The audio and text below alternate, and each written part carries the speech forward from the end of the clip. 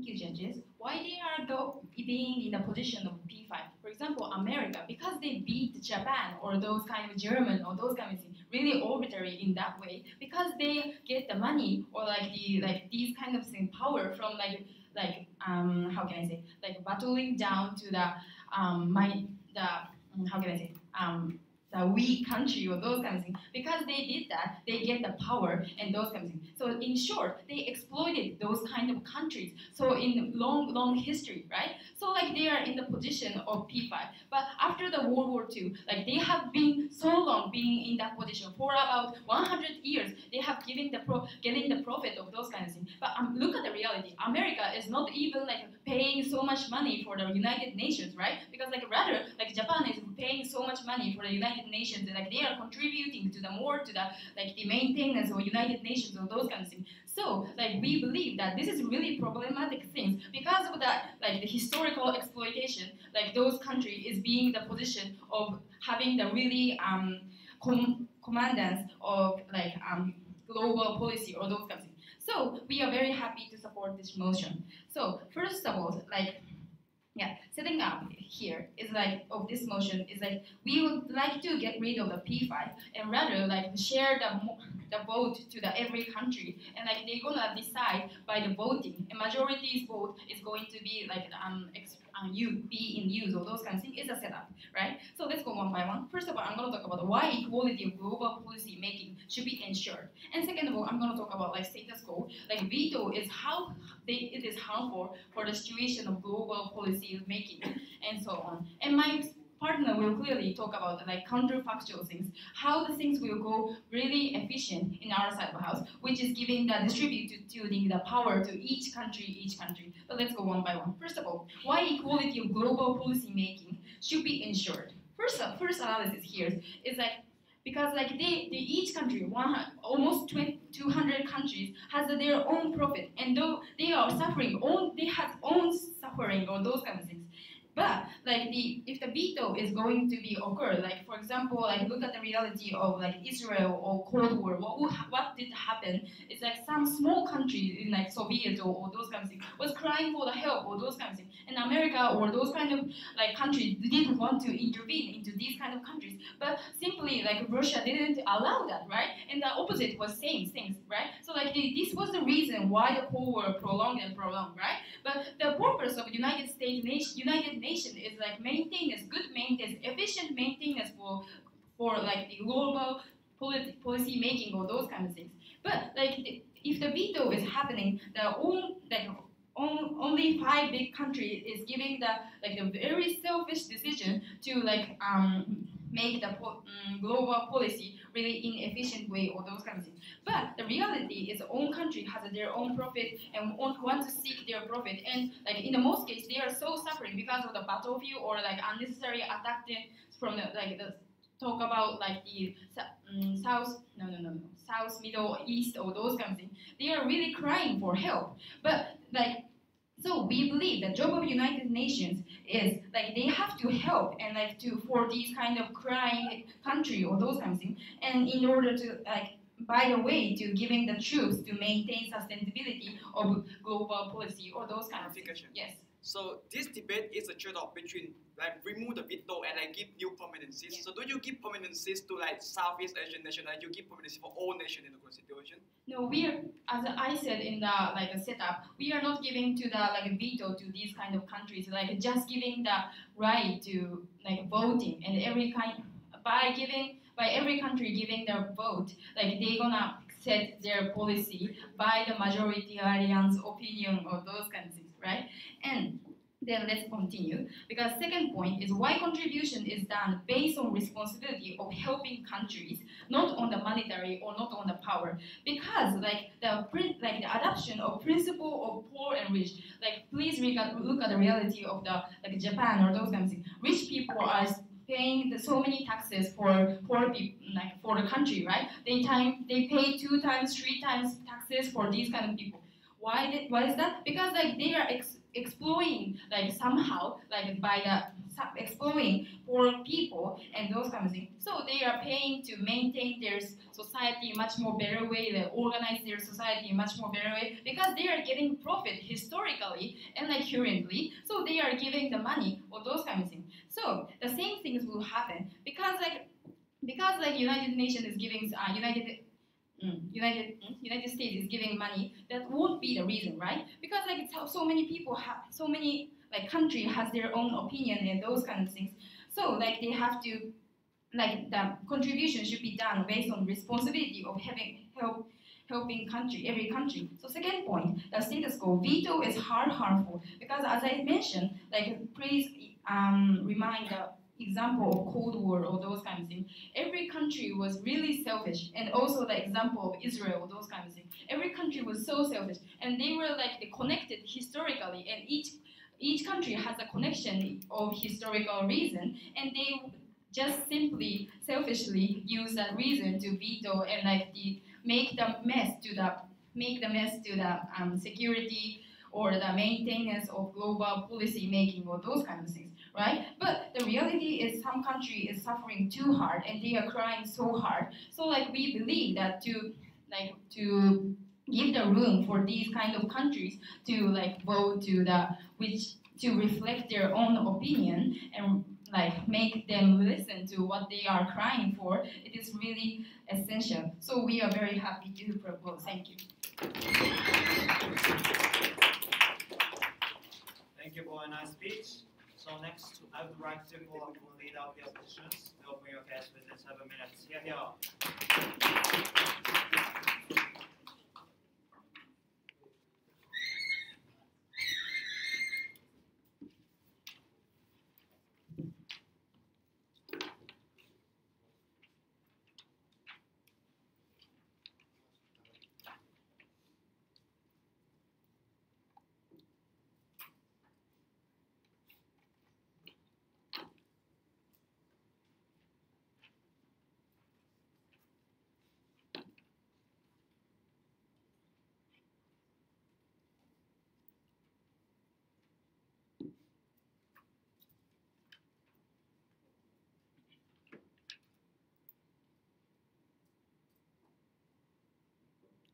Teachers. So we think the right to veto power of the P5 is necessary to as a checking out balance system within the Security Council and to sustain the peacekeeping, and that's why we proud to oppose this motion. The three things to talk about. The first, why removing the veto power of P5 is something problematic. Secondly, why right to veto of P5 is necessary, and thirdly, why expanding Security Council is more better solution to solution of the programming open government mentioned. So before that, some rebuttal. So PM said they will give the right to vote, and it is enough. But we think even in the current situation, all countries have right to vote, and we think what is the difference between their paradigm? We don't think any marginal difference, and what is the impact of their argument? And secondly, their assertion is that just removing the veto power of P5 is enough to balance out the power within the country. But we think even if we removing the power of P5, the P5 countries still have enough power to influence other countries. For instance, because they have proxy power. For instance, a country which depending on the China in terms of economy, and in that occasion, we say that kind of country should follow China's opinion and China's interest. And we think even in their paradigm, P5's power are already enoughly excessive, and we think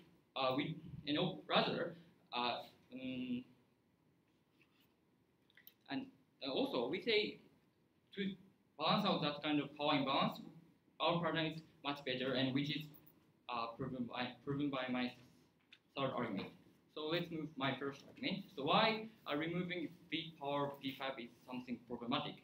So firstly, we say P5 is the country where most contribute to the peacekeeping PK. So which means like after taking this proposal, the P5 country lose incentive to contribute to the peacekeeping. So because they're they lose incentive to contribute to PK, and which means as OG conceded, the sustain the peacekeeping system is more so important. So we say to sustain the peacekeeping system, we say removing big power is problematic. No, thank you. And also, as I mentioned, even if in their paradigm, P5 countries still have enough power to influence other countries. So it means even in their paradigm, they use their power and proxy power, and they prolong discussion and decision making are diluted, and we say that is also problematic. So let's move my second argument. So why right to veto of P5 is necessary? Firstly, no, thank you. Firstly, we say uniquely P5's right to veto is something necessary. Why? Because US and Russia and China has different form of state or different interests. So we say that 5 countries mutually exclusive interests or interest can be a uniquely work as a checking balance system. For instance, if US offers certain policy, Russia or China will stop or will work as a checking balance system, and we think it is crucially important to to prevent peacekeeping system go to too extreme and too radical. So we think that kind of P5's right to veto is necessary. Yes. Under your paradigm, what kind of country and how number of country is you introduced as new permanent seat in the Security Council? So it is my third argument. So okay, so let's move my third argument. Why in our paradigm we can provide more better solution? So as a model, we want to give some we will give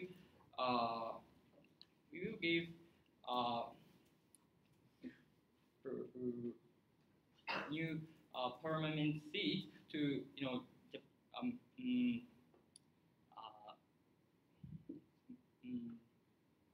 many other country which were recently developed. So we say in current situation, or Japan or Brazil or Germany, we say these other country has getting more power and growing, and we think in today's society, other countries have more enough power to as independent country, and we think giving a right to be a new permanent seat for this country, we think it is important to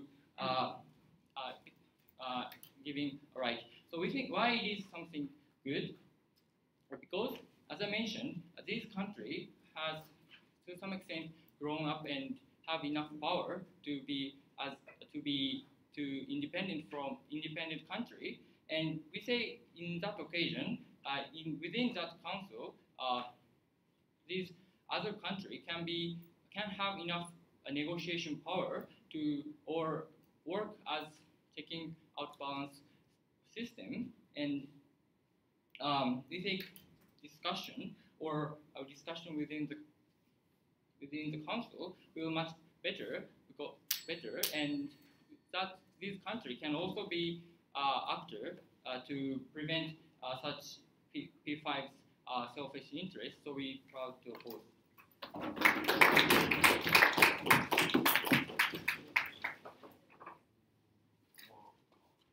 Thank you. you for a nice speech.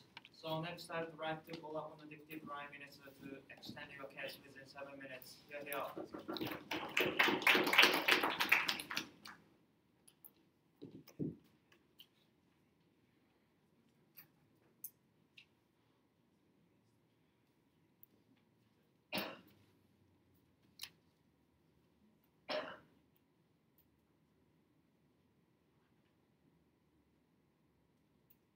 Thank you, Chair.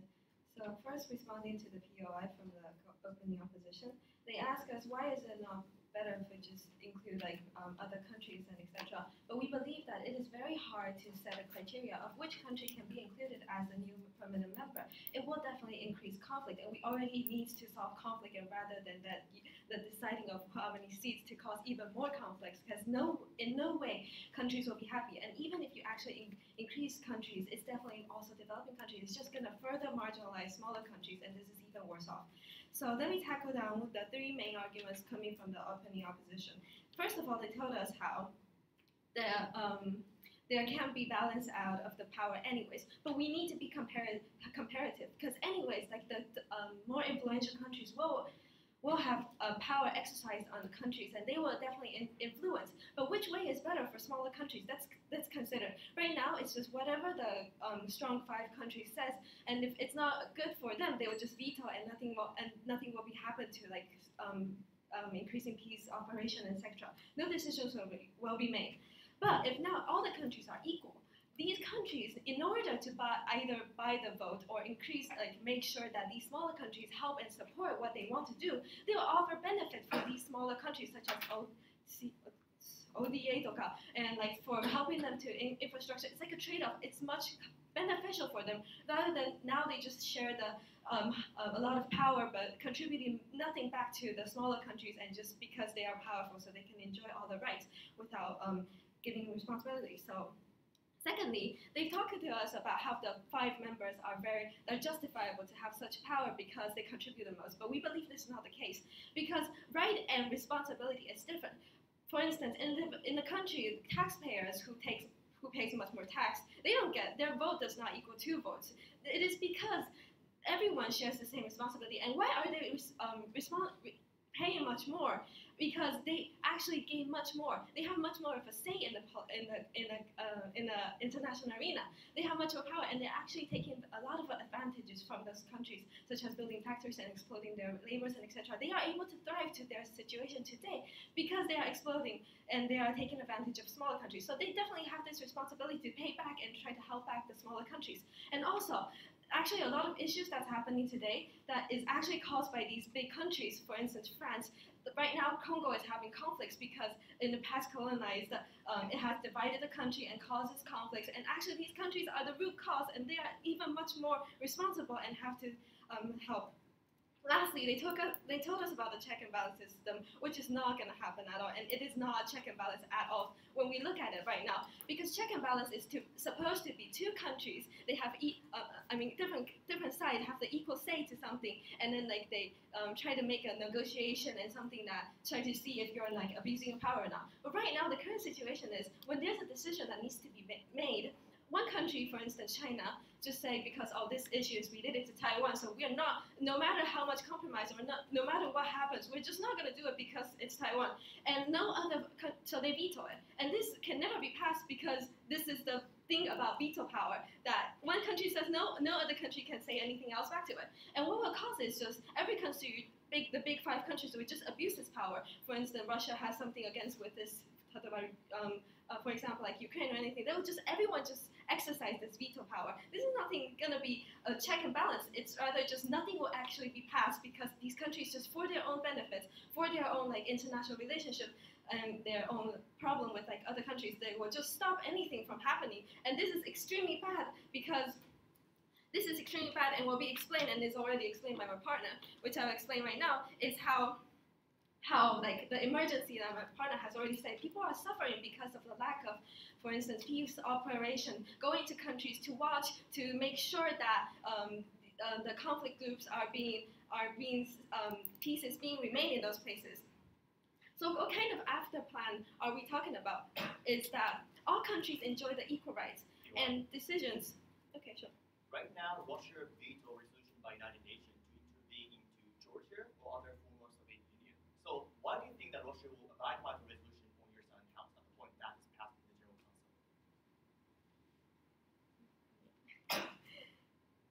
The closing will probably answer that. So anyways, I mean, those unique stuff. Then we go back to our side of how actually decisions will be better and more efficient. Because I've told you right now, nothing is happening right now in peace operation missions, which is important and necessary to be happen. But because of these 5 countries, nothing can be happen. But if we allow like equality, all countries, when there's a decision that needs to be made, it's just like democracy. Everyone will put in a vote, and we believe that actually countries have incentive to vote for the good cause, because as now we have said, these countries who actually join these, they are believing, they are consenting, they are a member because they believe in peace, and they actually contribute to these organizations and pay money for it because they support the ideology that all citizens should be safe and basic human rights for individuals should be guaranteed. So they have the incentive to for good cause. But unfortunately, right now, even if like all countries concede to help this region, but the big 5 countries, they have the veto power. They are intruding these missions to be carried out, and this is extremely harmful for countries that's like suffering from conflicts, etc. So since we have proved how the emergent need of more efficiency in the UN, because there are people actually suffering, and we have told you what the opposition have told us about the check and balance system does not work, and veto is actually against check and balance system, and the responsibility is the more pay that these countries go to does not necessarily equal to that they deserve more right, and also even if there is still power issues in the international relations, we believe that we're not trying to solve that because that's impossible to solve, but rather it is better off for smaller countries, because in order to get support from the smaller countries, bigger countries will have to do something to help, and in the long term this is actually very helpful for the smaller countries, so we're very happy to propose. Thank you. Thank you for a nice speech. So next I would like to call upon the leader of the oppositions to extend your guest visit 7 minutes. Here.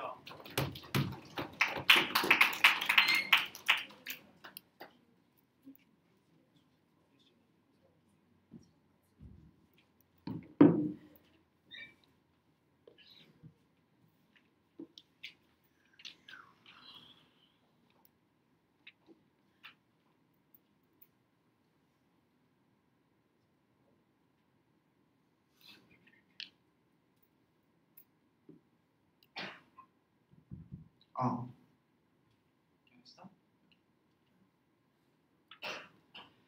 The United Nations in this debate have 2 choices. Once they take out the veto, or secondly, they reform the councils and make new permanencies. So the burden of proof for government side in today's debate is to show why by removing the veto they can resolve all the problems, and it's better than just giving more permanencies for the people or for the other nations. And we don't really think that opening government in today's debate fulfill the burden to the large extent. So that's why we already taken down them in the first place. I'm going to fulfill the burden of proof on opening side by showing you 2 extensions. One, I'm talking about why even if you remove the veto power, but because of the concentrated power within the Security Council, we still lead to the deadlock of the discussions, and then all the harm that the opening of government and maybe closing government want to say, still going to remain the same. But secondly, I will talk to you why by giving new permanencies to a certain actor. I will explain who's we going to give this kind of permanencies. It's actually dilute the power that already be concentrated in P5 and give more check and balance, even though we accept that they still got the veto, and we think that comparatively those kind of circumstances is much better from outside of the house. But before that, a lot of rebuttal for opening government. So they claim a lot of things about veto power. They claim the case of Cold War, of Israel, of Taiwan. But the thing is that they have to prove for us why in their side, how even with other veto power, those nations going to abide into the policy that the Security Council are going to make, recognize that those nation is already have a very strong power in the first place, they don't really care so much about the UN policy in the constitution. If you look at like Crimea case, even though a lot of people against Russia policy of Crimea, but like they just go to that kind of thing and like disregard of like UN warning or something like that. We don't really think that just by removing the veto power in the first place, like you're going to resolve and like make those kind of countries like allow those kind of policies to happen in the first place. There are thousands of ways for the P5 to actually use their power in the first place. And the only result for those kind of things is to dilute their power and like to make them like not strong enough in the constitution. And we don't think that like veto, like taking out the veto is something that like just like make a huge reduce or damage for their power in the constitution. Secondly, they said like veto power is not a strong check and balance because like, they can just veto anytime they want.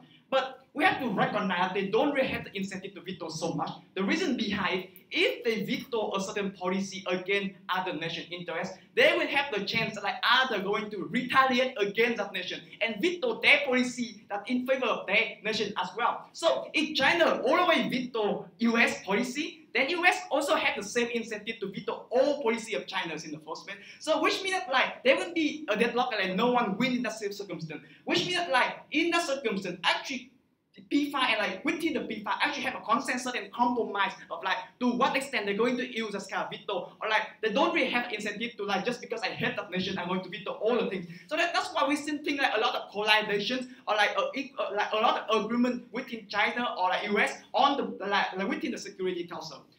Moreover, they talk about small countries. They tell like we need to give the vote for small countries. Recognize that that is already the SQ.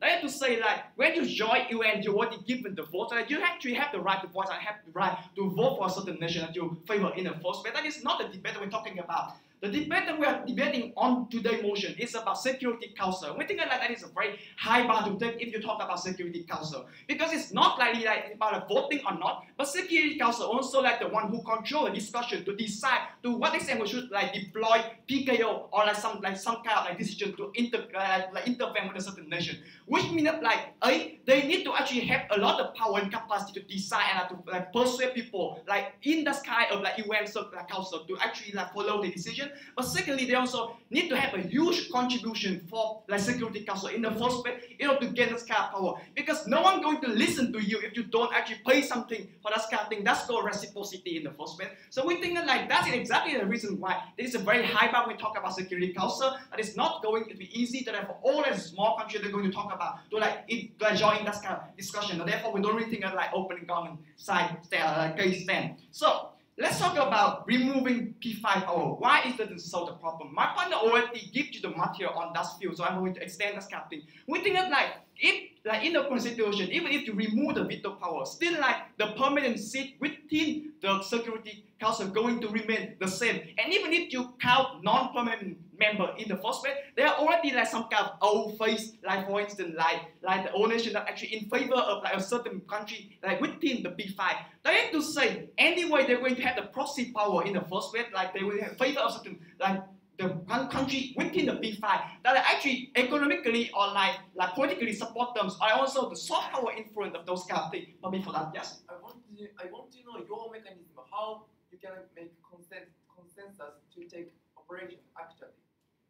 Yeah, I will explain that in the second part, like why we can actually like make us kind of thing better in outside of the house. But just moving on to like my argument. So we think that like in that kind of circumstance, at best when you remove the veto power, you just make the situation even messier. Because now when they already have a certain interest and they don't really want to compromise, instead of like start to veto that kind of thing, they will lose more vote for their side of the house, which means like the discussion going to very, very prolonged. Like US just say, like instead of like just veto all like the policy against Israel, now US actually have to take further steps, influence other nations to actually follow their side, vote for like not vote for like policy against Israel. So like the prolonged process in that kind of thing just make the deadlock more and more severe in your side of the house. So moving on to the second point, that's going to answer your POI.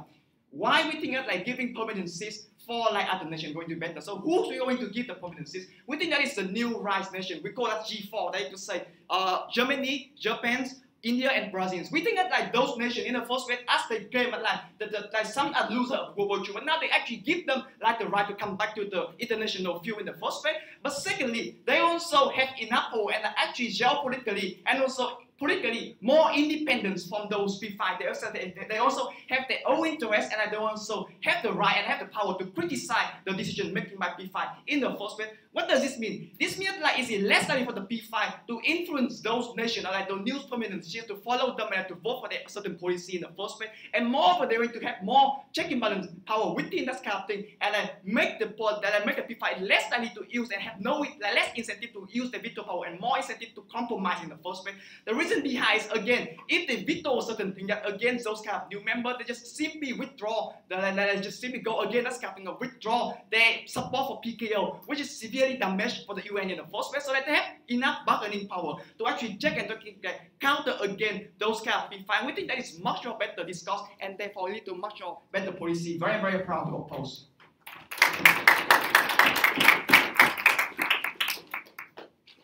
Thank you for a nice speech. So next I'd like to call upon a member of the government to open your case within 7 minutes. Here you are.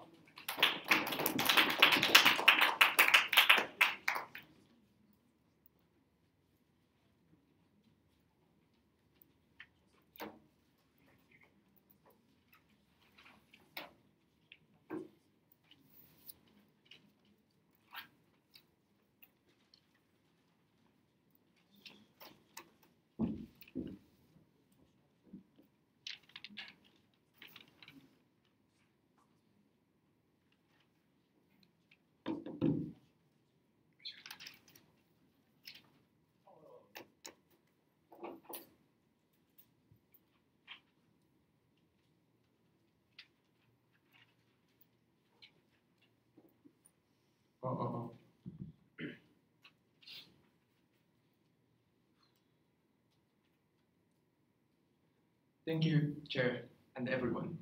Unfortunately, we have to realize some fundamental interest cannot be compromised, even if you have some criticism, even if you have some discussion. The prolonging discussion just make sacrifice on the ground, just like Crimea and the Rohingya people in those minority areas. We say this represents unfunctionality of United Nations, especially Security Council, the very important actor in this debate. We say even if we sacrifice some voice of citizens, we sacrifice some interest of some country in order to operate justice by the United Nations, we have to take the majoritarian decision. That's the reason closing government or standing for. I have 3 arguments in my speech. First, what is the role of United Nations, especially Security Council? Secondly, why including the new permanent seats like India, Japan is problematic. Lastly, when majoritarian decision is comparatively better way, pragmatically, principally. Before moving on to my argument, clarification. I don't know whether OG setup is good or not, but as a rule, there's no definition of challenge, and CG cannot fabricate new model. So we have to follow this. That's why we take the same stance with the opening government. Then third clarification for opening opposition. There's no clear mechanism how India, just adding India, Japan, Germany, can really has the ability to criticize, have the ability to deny the very strong power of the United States of those kind of things. Actually, no sufficiency from their side of the house. Moving on to my argument. First, what is the role of United Nations? We say United Nations is not an international organization to examine what is justice. It's not the job of United Nations, especially Security Council. Security Council is a place to operate with a collective justice, which already we assume that people within that kind of organization are consented when decide to enter this kind of organization. They're carrying out that kind of justice based on their carrying out this kind of operation based on the collective goods like the protection of the fundamental right or life or those kind of things. It is the most important role of the United Nations. The problem currently is that even if we think this fundamental right is deprived in the other area, in the minority area of Rohingya, we cannot take action. This will be perpetuated even in opposition paradigm. That is problematic. I will explain why this is true in my second argument. Why including a new permanent seat is problematic? For 2 things to say. First, let's be very clear about context of opposition paradigm. 2 things to say.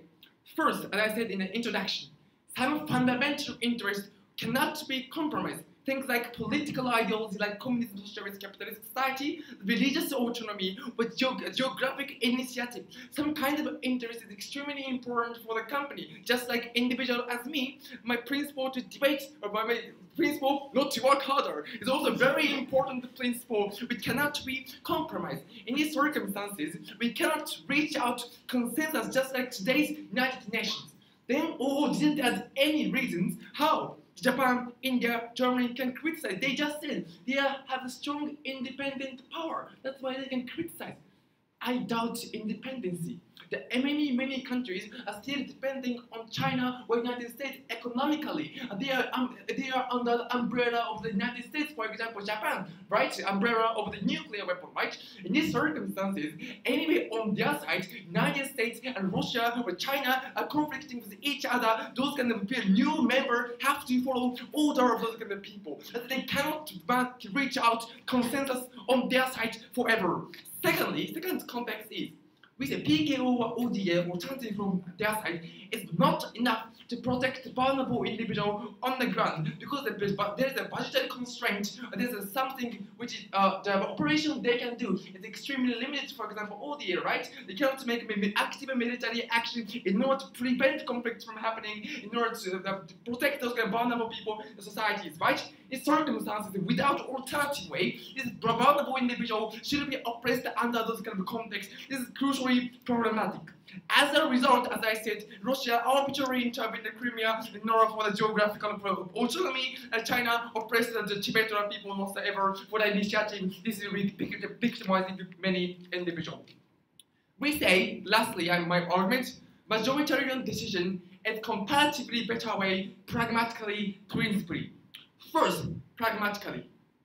We say on all the closing government for the first time carry out operation to protect people quickly. As I said, maybe, because P5, there are many people who like Western, maybe we have to sacrifice the opinion from those kind of Asian people, the Russian and the China. Maybe Westerners, the United States interest will be prioritized by the majority decision. But what do we say? It's good to protect fundamental human rights with the people. Maybe China cannot win in the election or the voting, then those kind of interests of the United States will be prioritized. They will have the military intervention, the Tibet and the Rohingya. But we say we can protect life of the individual, which have that comparatively universal consent, which is important to be protected. In these circumstances, we say this protection is very important. Okay.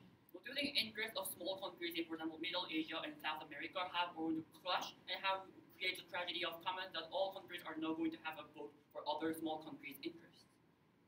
Why? As I said, in this society, if we realistically think about, the many people are really economically have a tie. Because many people are security, for example, Japan and the United States, they are protected by the big power. In these circumstances, there are some, so even though the small country is a friend of the big country, right? That's why those kind of very random consequences will never happen. In circumstances, at least we can protect those vulnerable individuals in society quickly. Second things to say, the principle. We say it's pity, right? Because some fundamental interest of country cannot be attained on our side. But it's necessarily evil, just like democracy. Democracy also have to welcome the trade-off. For example, the welfare, like Ruki Graphite, someone said, right? In these circumstances, it is important to compromise some rights for the sake of the overriding justice, the protection of the fundamental right. In these circumstances, on the other side, very one selfish country can veto, one selfish individual can represent every single will of that person to deny very important operation of justice. We say this is injustice. That's why, for the sake of operation of justice, we are more than happy to proudly propose the motion. Thank you.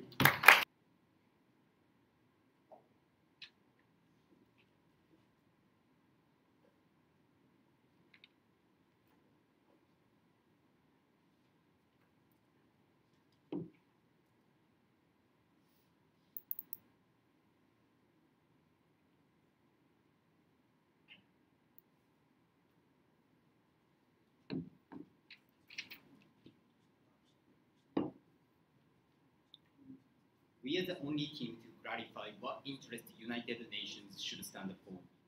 Nations should propagate for human rights protection.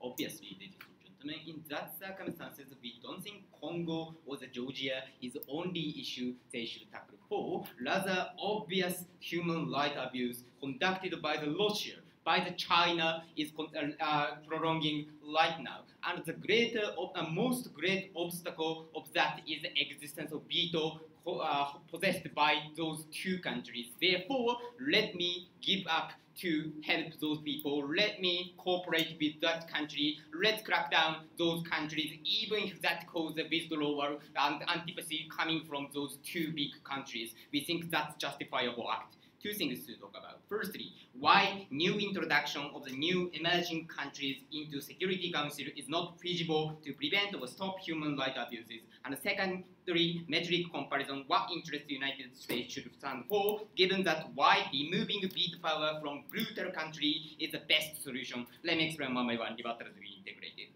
Firstly, why new introduction is not efficient. 3 reasons why. Firstly, veto still exists under opposition paradigm, ladies and gentlemen. In that circumstances, when the interest of the strongest country is conflicted with the interest of the United Nations or human rights abuses, necessarily that veto is conducted. Closing opposition came up here and told you that veto, existence of veto is making the incentive to cooperate with the other countries and the incentive to stay, ladies and gentlemen. We don't think that's actually feasible enough to cause the enough amount of cooperation from those two countries, ladies and gentlemen. Actually, in that circumstances, we cannot conduct any kind of active intervention into those human rights abuses, ladies and gentlemen. Only what we can do is just peacekeeping operation. We cannot offend the opponent country who are actually abusing human rights abuses in for example, the Myanmar or the Crimean conflict or the Tibetan, that imprisonment of the citizen is going on and restrict of the freedom of movement is actually going on, ladies and gentlemen. We don't think it's actually enough bargaining chip for strong country to cooperate and withdraw that as a stay in that United Nations and Security Council. But secondly, even if withdrawal is going to happen under our paradigm, it's okay, ladies and gentlemen, because it's better than doing nothing to protect those people who are suffering right now, and prolonging that discussion within the Security Council means, ladies and gentlemen, we are continuously victimizing the people who are suffering on that ground, ladies and gentlemen. We say that's crucially important. Moreover, ladies and gentlemen, let's consider the worst case of scenario under their side of the house. Yes, of course, Congo or Georgia is going to be prominent conflict zone, but the reason why that conflict is prolonging right now is the incomplete intervention is conducted by both United Nations or the China or the Russia, ladies and gentlemen. That imperfect alliance is the source of prolonging of the conflict, ladies and gentlemen. Therefore, let's start war immediately. Let's finish war quickly, and that's where we can negotiate and reconstruct that conflict zone. Therefore, we think that is good under our paradigm. Second reason why this new introduction is inefficient is precisely because the more number of countries we hold in Security Council, the more time is necessary to decide the direction and the policy of the Security Council, ladies and gentlemen. Typical example is the foundation of the PKO. The reason why PKO is constructed is precisely because we no longer be able to decide even single policy of that United Nations, ladies and gentlemen. Therefore, we think that is bad under their paradigm. Moreover, thirdly, newcomer of Security Council is highly influenced by the economic giant China or the Russia, ladies and gentlemen. In that circumstances, those veto is held by those kinds of strong, brutal countries. We think that shouldn't be occurred. No, thank you. Moving on, my second issue, metric comparison. What interest is especially important? Opening opposition supposed to stand for the better discussion or the balancing out power. We think it's the long road of the Security Council. Firstly, because those discussion is already conducted in the United Nations body, and each country has the right to vote and the right to participate in that discussion. We don't think that is the exclusive role of the Security Council issue. We don't think that's actually true. Secondly, there are some issues which we should no longer compromise, even if some countries strongly want to reject, ladies and gentlemen. That's what we are talking about from the closing government. Obviously, those freedom of the movement or those right of life is essentially threatened. Under that circumstances, we want to intervene. However, because of the existence of veto that is deprived, we say that is possible to solve under our paradigm. Why is that so? Okay. The reason why China and Russia veto intervention to quasi-democratic countries because they want to keep economic tie with these countries such as trade of oil, weapons, or they want to keep allies of law states. Why passing a resolution by majority of those means that the resolution works in reality? Yeah, probably in the very Uragawa, they will support by sending a weapon or like that thing. But one, it's actually not moral high ground. In that circumstances, they cannot do publicly, and therefore those power of the supportment is limited under their paradigm. And moreover, under our paradigm, we have a very good justification to intervene without those veto, ladies and gentlemen. We recognize that is the direction United Nations want to support. In that circumstances, we say eventually we can solve that circumstances even if war or the conflict is going to happen. Why possible under our paradigm to protect those people? Firstly, because we can decide quick intervention and active intervention on that conflict zone, ladies and gentlemen. The currently United Nations and Security Council does not have power to actively intervene in that circumstances because we need the consensus. We have to get the consensus in the Security Council, and we have to gain the permission coming from the invaded states under their paradigm, ladies and gentlemen. That's possible under our paradigm because of the very strong number of the liberal democracy country. Secondly, the monetary capacity. All concerned, China money is huge. Yes, but that we don't need such unbelievable amount of money to protect, to focus on only one conflict zone. In that circumstance, little bit money is go down under our paradigm, but still we can quickly intervene and protect those citizens on the ground. We think that's good. Thank you.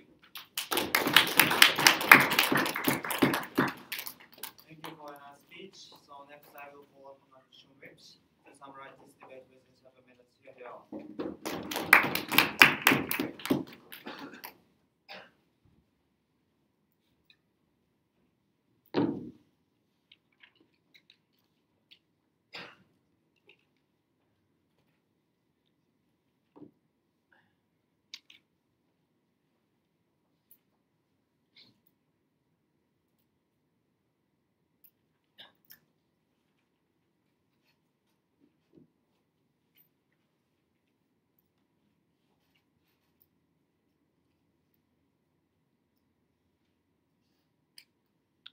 Many countries exist in the society.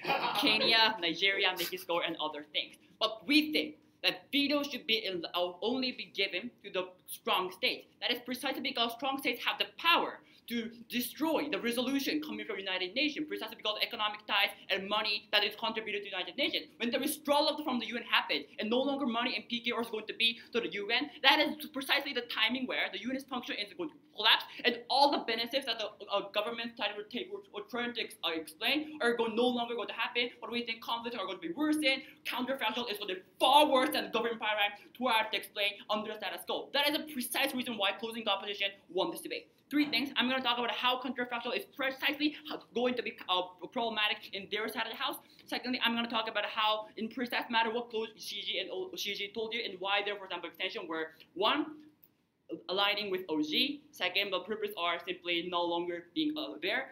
For finally, I'm going to review to the opening government. So what were our extensions? We talked about how in the counterfactual withdrawal happens.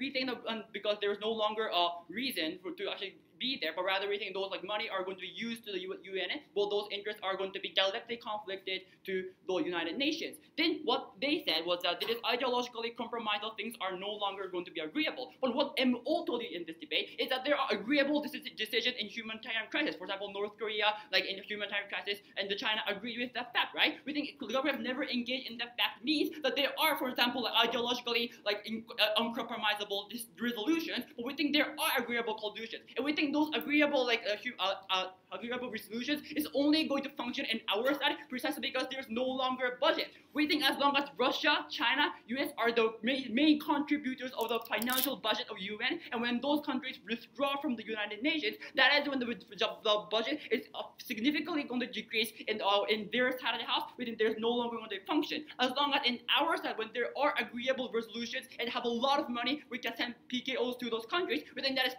comparatively better within our side of the house. Sure. Why agreeable issue is the rejected and deconstructed by the China and Russia precisely because that is not relevant for their interest. Therefore, the only issue of the conflict in this debate should be the case which actually China and Russia is brutal. Here, there's agreeable decision, but there are ideological conflicting decisions right now, and their money are going to be hugely used by the United Nations precisely because they don't have the ability to veto that nation. That is the precise reason they are going to withdraw from it, right? Point is, there are agreeable decisions, but the agreeable decision might not be beneficial compared with the budget they give to the United Nations. That is the precise reason why they withdraw from the United Nations in the very first places. What MO have told you in their second analysis is how in the way of opposing resolution, the proxy role, for example, in Congo is going to happen. We think Russia, China versus United Nations are going to happen. Why is that 3-2? I'm going to explain 3 reasons why proxy war would happen. Number one, what was told by the MO, right? Because number one, they talked about how economic ties with Congo are important. For example, oil and weapons, right? That is how. And second, we think they want to create allies of rogue nations, right? And thirdly, they want to have more national security in their own war. We think as long as they withdraw from the United Nations, they no longer have a power to, for example, vote and veto the United Nations, right? So what are the reasonable stance from those like Russia and China to take to protect Congo from the intervention of the United Nations is to create proxy wars. Why is that problematic? Because those proxy wars and conflicts between Congo are going to create more death of the casualty of that nation, right? Which we think is important because all the teams have never talked about how it is problematic in a very precise manner. But what we have precisely talked about member opposition is that people are going to die because of that proxy war, right? We think that is important. We are the only team who reported why that is problematic in the very first places. No longer. Thirdly, we already told you how it is those like PKO to the United Nations, PKO from the United Nations are problematic in their side of the house. It's because it is no longer going to be sustainable. As long as Russia and China tries to keep Congo as their own national security places, and you try to interrupt the resolution of the UN, that is when those PKOs are no longer going to be sustainable in that state, and UN have no choice but to withdraw those PKOs from that state. That is that for all those reasons, we think the counterfactual in their side of the house is particularly going to be problematic. We think everything we are better than OO is because OO thought about it is going to be inefficient. But what we have told you is that it is not just inefficient, but it's the fact it's going to be far worse than that. We think that is how we have told you the counterfactual is going to be worse, and we think that is the clear difference between opening opposition. Closing government.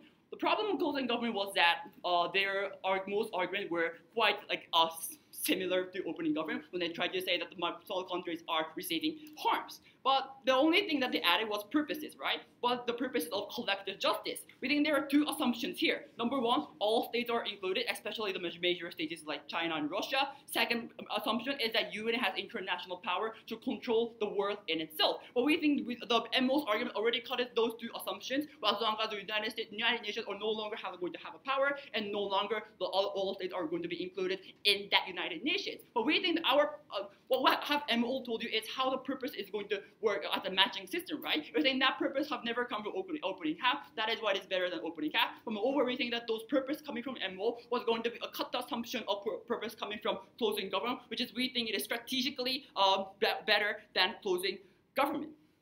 So finally, opening government.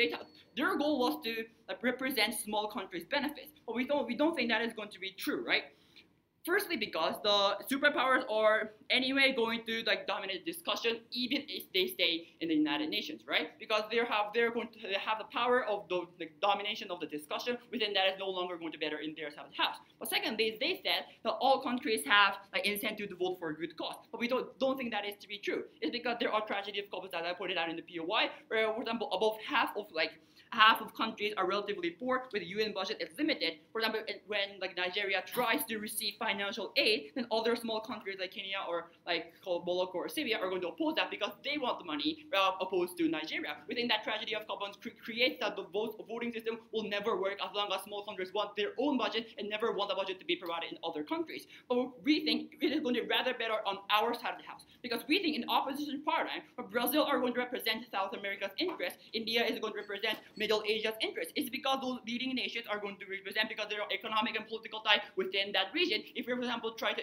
put interest on those countries, that is how in our side of the house, at least when they expanded like members and include those from India are the ones who represent the small countries of that region. For all those reasons, we provide there are going to be critical harm to those government products. That is a critical extension. But more we prove how expansion is beneficial in our side of the house, we're more than happy to oppose the motion. Thank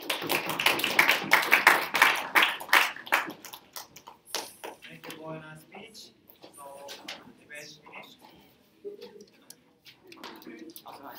まさきM201 か B208 らへんの近めの部屋使ってるかもしれない。その辺か、それか B208 とか。クロージングセレモニーは10